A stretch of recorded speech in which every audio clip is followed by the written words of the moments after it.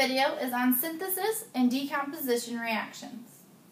So there are 5 total types of reactions that we're going to learn about, and these are your first 2.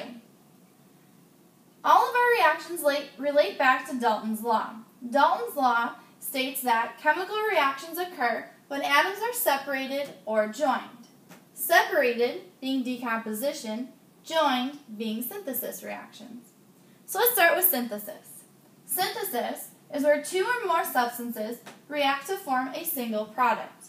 We can only have one product in my synthesis reaction. All synthesis reactions follow the same format of A plus B yields AB. So for example, if I have magnesium solid plus oxygen gas, they're going to react together to form one product. Magnesium, which is Mg, plus 2 is going to react with my oxygen, which is minus 2. Those charges cancel out and I make MgO. Then I need to go ahead and balance my reaction. 1 magnesium here, 1 here, 2 oxygens here, 1 here, so I need to put a 2 in front of my magnesium oxide. Then I go back and check. 1 magnesium, 2 magnesiums.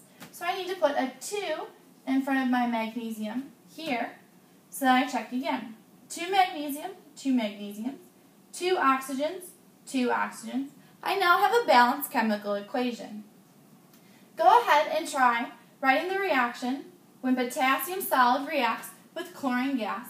What will they produce? You want to first translate the names into their chemical formulas, then predict their products. Once you have that, you're going to go back and balance your reaction.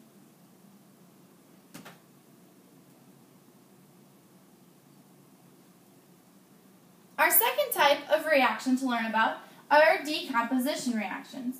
Here, a single compound breaks down into 2 or more simpler products.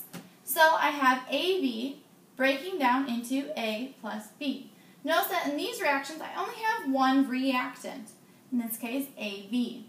Also notice that it's the opposite basic format of my synthesis reaction. Here I'm making AB, and here I'm breaking it down. So relating back to what I created my first time, magnesium oxide. That breaks down into magnesium and oxygen. Now we cannot just write oxygen just as an O because we know that it's part of our diatomics or our Brinkelhoff elements. So it needs to be O2 and the diatomic, which are all gases, so I know that I can write G for gas. Magnesium is a metal, so I can write S for solid after that. Then I need to go ahead and balance my chemical reaction. 1 magnesium, 1 magnesium, 1 oxygen, 2 oxygens. So I need to put a 2 in front of magnesium oxide. Then I check again. 2 magnesiums, 1 magnesium. So again, I need to put a 2 in front. I check again. 2 magnesiums, 2 magnesiums, 2 oxygens, 2 oxygens. I now have a balanced chemical reaction. Go ahead now and try writing the reaction of potassium chloride breaks down into what? Again, go ahead and notice that synthesis and decomposition reactions are opposites. So if you can show it being synthesized, you should also be able to show it breaking apart.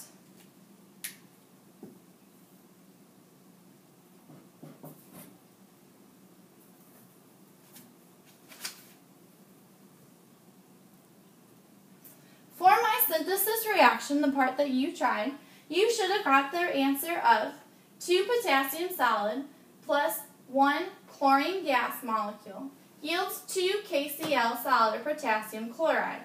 For my second answer, I should have got, or you should have got, 2 potassium chloride solid yields 2 potassium solid plus 1 chlorine gas.